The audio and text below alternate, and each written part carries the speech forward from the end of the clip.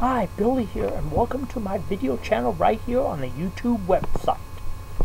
For those of you watching here on YouTube, welcome. For those of you watching on my blog, welcome to you. We're going to get right into the commentary in 1 second.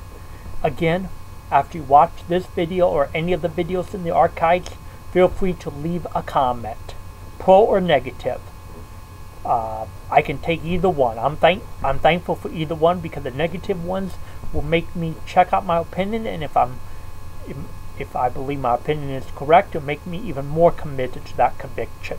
And if my opinion is wrong, I want to change it. And of course, the encouraging comments help me to just be encouraged. We all need to be encouraged from time to time. I'm recording this video on Monday night, January 24th, 2011.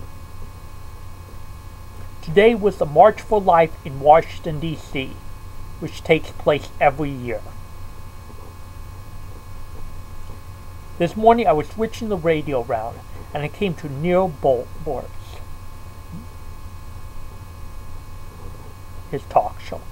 Neil has been great on some issues us on the right care about, but he has been terrible on the right to life issue. He supported the murder of Terry Schreier, who was basically starved to death. This morning he said this about the March for Life. It is a march against the rights of women. That's what Neil said. It's a march against the rights of women. Excuse me, the time to decide you don't want a baby is not when you are expecting one. It's time men and women start behaving right. So-called safe sex is like safe sin. No sin is safe.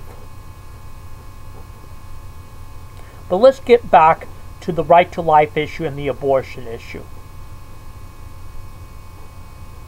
Just a few days ago, this last Saturday, January 22nd, 2011, was the anniversary of that horrible court ruling that made abortion on demand the law of the land here in the United States of America.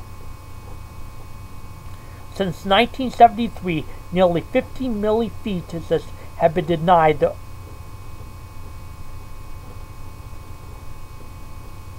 the right to life,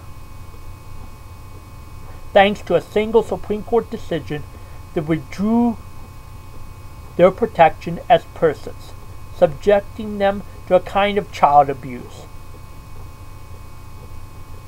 Let's think of it this way. 15 million branches of family trees cut off. 15 million regrets over what might have been 15 million babies who could have brought joy out of sadness and a future that might have contributed to the human race snuffed out. There are many souls who are hoping, praying, and working to see the Roe versus Wade ruling become history, just like that other terrible ruling, the Dred Scott ruling that said slaves were not human beings. Those of us who are pro-life must not forget this has become a political issue, but is mainly a spiritual and moral issue. The reason children are being murdered is we as a nation have forgotten God. Let's pray a spiritual change takes place that brings our nation to the point of seeing all human life as a gift from God. Until then, may God have mercy on our nation.